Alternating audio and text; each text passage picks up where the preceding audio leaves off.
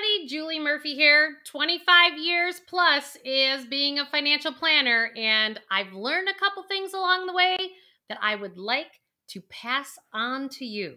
So please hit the subscribe button, like, and notification bell. Why? Because I want to make sure we're getting you to a life that you love, because we either work things out or we act it out, and we do it through our money, through our health, and through our relationships. So it's time for us to get out of these suffering patterns and start to build those financial muscles or those relationship muscles or health muscles in a different way. And you'll notice on my channel that not only do I talk about money, but I bring in experts in these other areas. But today what we're going to talk about is, how do you, as a parent, an awesome aunt and uncle, or a godparent, or just a mentor to the young ones today, how do we help them build that muscle so that they have a different launch pad that was a little bit better than the one that you had? Because when you're building your financial muscles yourself, then how do you then positively impact them? So I'm going to share some tips and tools that not only have I used with clients through the years, but I've also used with my own children. And you'll see I have a couple videos with my kids because they come and talk about it, what's real for them. So how do you help little kids or even adult children build that financial muscle? Well, the biggest thing that I can say is you need to have skin in the game. Why? I always say this. Think about it like from a college funding perspective. I remember when I was in college, I was floored. Remember, I am one of 12 children. So I paid my own way through school. So I had no idea what it meant to have money in abundance, because there was always a scarcity of money. And these kids on my dorm floor would just get like $1,000 a month deposited in their checking account. And I was like, how does that work? Like, really? And, whether you have too little or you have enough or you're in between, that's irrelevant, because that's not your money. That's the parents' money. And the parents have learned to build that financial muscle based on their life experience. This is why statistics show that it's over 82% of the time when you have family wealth. So you have all this wealth that was generated from a business owner or something. By the time it hits the fourth generation, all the wealth, over 82% of the time that money is completely defunct. The business is gone, defunct. And why is that? I have learned over all these years of being a professional financial planner that those other generations did not go through the same experiences that original entrepreneur went through to build the muscles to be the cash flow manager they are, the risk manager that they are, and how they do that. So the trick is, how do you then build the muscle? And then I also learned, I had this friend in college where it was really interesting to me. He came from an extremely wealthy family, but he was taught how to build the muscle. So usually you see where, that muscle is not built because the parents are just providing and they're not necessarily teaching. So how do we teach? How do we take those tips and tools that, whether you have a lot of money or you don't have a lot of money, that you're helping that next generation build those muscles? So like I said, the first thing is that I want to make sure that they have skin in the game. When it comes to college planning, one of the best pieces that I've seen to have your kids go to college and where they choose is, I had one client who had decided, hey, I'll match any amount of money that you decide to put in. So one kid decided to get a music scholarship because they played the cello. Another kid actually was a Boy Scout and decided to get his Eagle Scout. And the parents matched the money. Now, the oldest, actually, they matched. They paid the same thing that the Eagle Scout paid. Then the other child actually did so well in cello and then just decided to get their graduate degree, their master's, by staying in the school symphony, and then got her PhD. And so the parents today will be like, oh, we paid through the nose. But guess what? She came out with her PhD at 26 years old, and we only paid half. Like, they were okay with that because the kid had some kind of skin in the game. And those children today, as adults in their late 30s, they actually are amazing cash flow managers for their own. Now, there's other ways that you could get your kids to have skin in the game with college. That was just one example. Another example is sometimes parents say, okay, well, what decision you make? You help them learn of how are you going to pay the loans back? How are you going to do this? How are you going to do that? And I've had parents say that, okay, depending on your grades, I'll pay X amount. So that's skin in the game. So you produce, you get something. Not just that, you just get it. It kind of reminds me of back in the day, I saw an interview by Michael Jordan and Charles Barkley in basketball. And I remember Oprah asking them, so what do you think about the young kids in the NBA today? And Charles Barkley was like, don't get MJ started.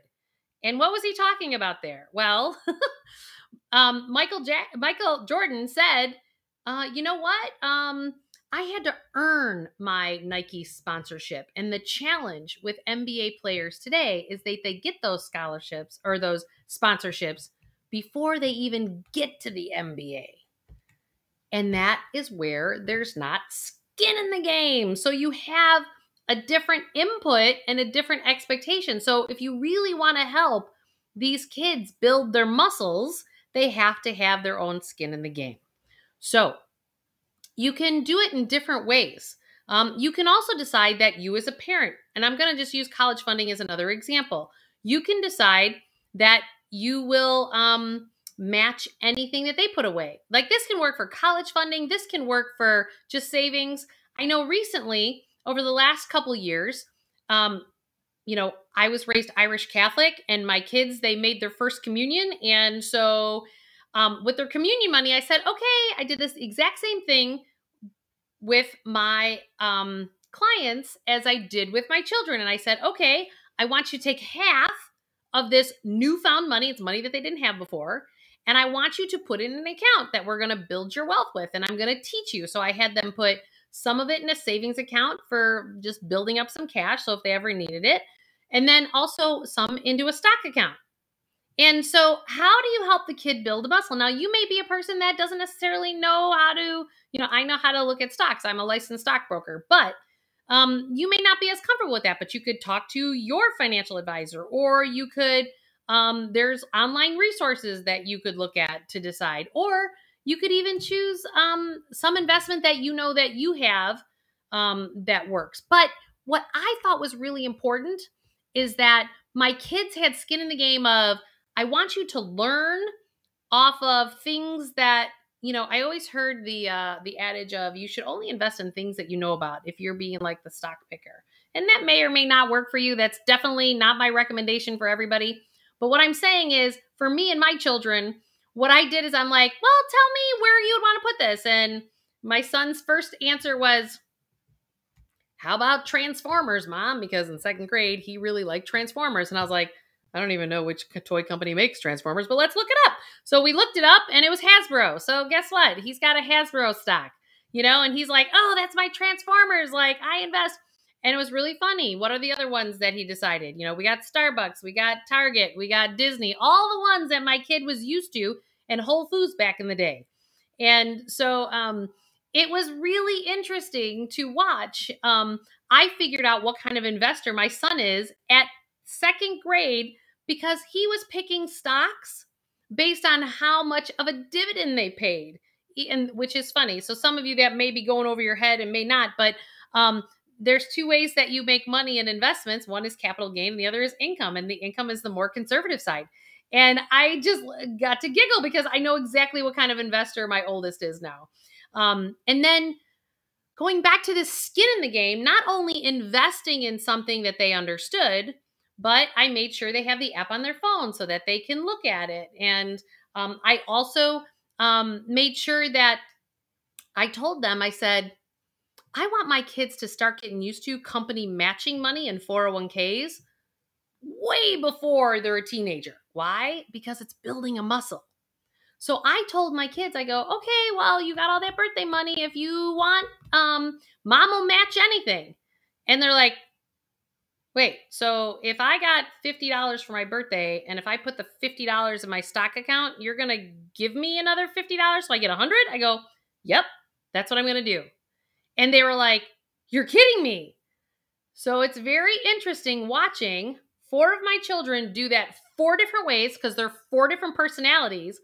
But what I'm trying to do with each one of them, that even though one is strong left brain logical, the other one's a creative right brain, and then the other 2 are a little mix in between, that they honor who they are financially. Because one of the biggest mistakes that we make as adults is that we try to shove people into a pigeonhole of, well, you got to be like this to be financially successful. And that is so not true. The biggest part that I have learned over the time is that if you don't honor who you are in your right brain and your left brain, and we measure that at my wealth management firm, I was saying, what is your right brain saying? What is your left brain saying? And then we got to get that together and say, okay, this is who you are. And I'm noticing that even with my children. So getting them to build that financial muscle by actually honoring who they are. It's not me as the parent dictating, no, you got to do it like this. No, you have to do it like that. It's like, and I know some of you are sitting here saying, Julie, she's a second grader. And I go, I get it. But if they start to trust themselves, that's what the exercise is about. So it's skin in the game and building the muscle to trust themselves financially. I had a call with somebody in the last few weeks that this woman's in her 60s and she still doesn't trust herself with money.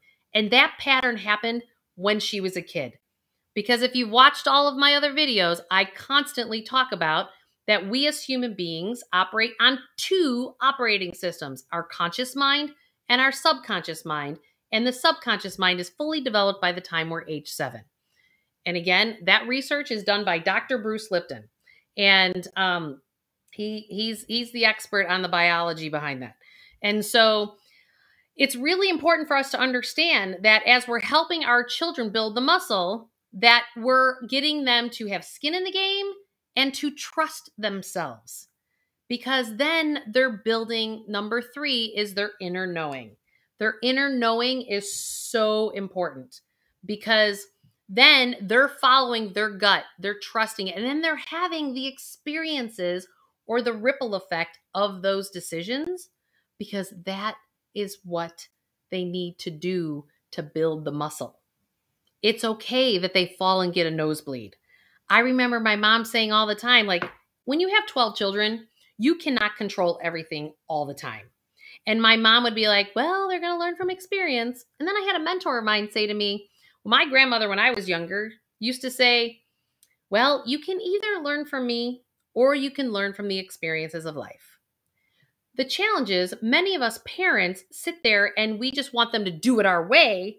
But understand, you may have a child, whether a young adult or under age 18, that is going to learn best by their own experience. And sometimes it's our job as parents to actually, or great aunts and uncles or grandparents, to let them get a nosebleed because then they'll learn faster and they'll build that muscle faster. It's just that when we intervene in them putting their skin in the game and building the muscle to trust themselves and to develop that inner knowing, this is where they then create more suffering patterns because they haven't built it from the inside out. And I talk about this in my first book called The Emotion Behind Money. And it's about building wealth from your inside out. And so we can actually help children build their wealth from the inside out by helping them have more skin in the game, building their own trust, their own decisions, and build that inner knowing. And that will actually help them build their wealth from the inside out from the rest of their lives. So again, I am here to help. Be sure to hit that subscribe button, the like button, and notification bell. And please share this with people because it is time for all of us to stop living fiscally stressed and fiscally not happy. It is time for financial fun time. And the more we can share this message around, the more we can get more financial healing around the world happening. So thanks, everybody. And don't forget, you can also go to my awakenyourwealthbook.com. I give away my book for free. You just have to pay for your own shipping. So awakenyourwealthbook.com. And thanks, everybody. And we will see you soon. Bye.